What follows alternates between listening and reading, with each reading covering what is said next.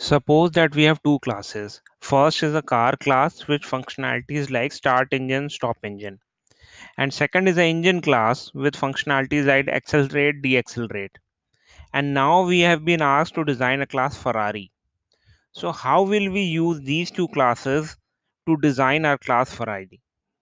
What will be the relation of these classes with our Ferrari class? We have two options here.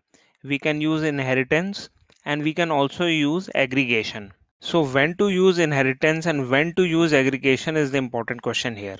The answer to this question is whenever we have a is a relation. In that case we should use inheritance, and whenever we have a has a relation, in that case we should use aggregation.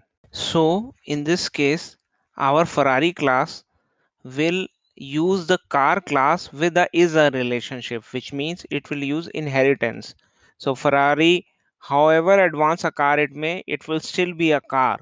So Ferrari is a car. And in case of an engine, a Ferrari will have a engine. A Ferrari might have two engines as well, or it may have an advanced version of an engine as well.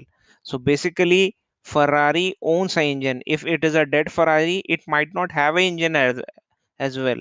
So in this case the relation between engine and Ferrari is has a, which is aggregation. So our Ferrari class will get modified as follows. It will extend the car class using inheritance, and it will have a engine class using aggregation. So friends, deciding between inheritance and aggregation what to use is an important design concept, and it will help you in implementation as well as in interviews. So if you like this video, don't forget to give it a thumbs up and subscribe to our channel for more such videos, and also press the bell icon for notifications.